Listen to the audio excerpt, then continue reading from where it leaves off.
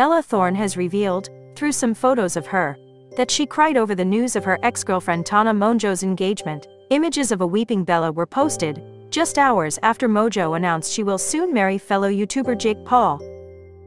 Announced online that she was engaged to her colleague Paul, 22, and found herself having to deny rumors that the couple, who started making videos together about their relationship last month, he was playing a joke on his followers, may have cried for Mongeau's new union, but she still seems happy for the new couple if we consider a sort of blessing to like a post by her ex in which she is immortalized in the arms of her future husband outside a Mercedes dealership Benz.